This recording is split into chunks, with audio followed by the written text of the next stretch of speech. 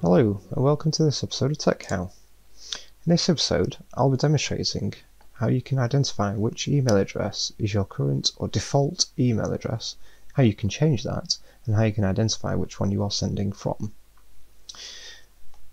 If you locate to your Outlook desktop client, and if you go to File in the top left hand corner, you click on Account and you go to Account Settings, you'll see that in the Email tab you may have more than one email address. The one with the tick is the one that's set as the default, as it tells you that this will be the one that you are sending from. If you wish to change this, click on the email address that you want to change it to, and you click Set as Default. The tick then becomes onto the email address that you've chosen as default, and emails will be sent from this account by default. Thank you very much for joining me in this video.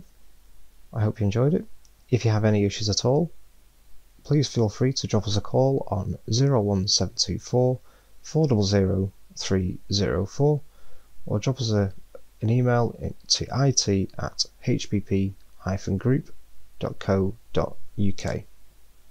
Thank you very much for your time.